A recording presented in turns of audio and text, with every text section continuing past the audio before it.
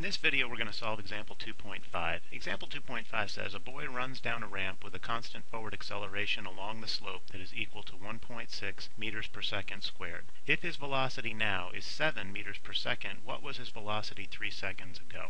Let's start this off by drawing a picture just to orient ourselves to the situation. So here's a ramp, and here's a boy who's running down the ramp, and we're going to say that running down the ramp, because we're given this in the problem, is the positive direction.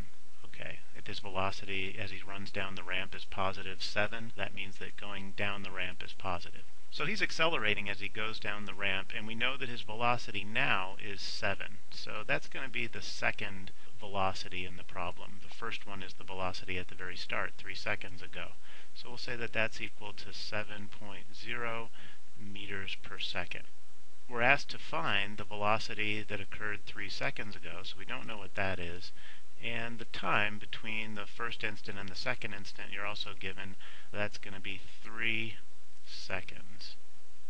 And again, the acceleration you're also given, that's going to be a positive 1.6 meters per second squared, or meters per second every second. And I think if you think of it as meters per second every second, you can actually solve this one without even really going to the equation. Why don't we try that first? If we made a table that showed us the time and also showed us the velocity, we know that at time 3 the velocity is 7. That's given to us.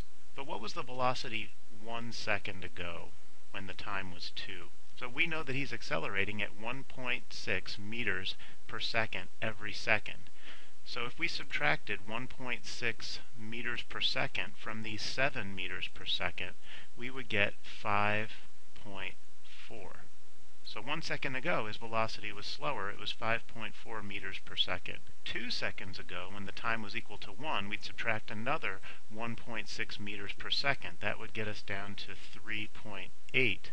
And then finally, if we get back to the instant that we're interested in, 3 seconds ago, we'll subtract another 1.6 meters per second, and that gets us to 2.2. And that would be our answer. Now, if you're more comfortable using an equation, we can do that. We have a formula for average acceleration, and we know that that is the change in velocity divided by the change in time. And we have all the information here except for that initial velocity. So we know that the average acceleration it's given to us is 1.6 positive, and that's going to be equal to 7 minus v1 all over 3.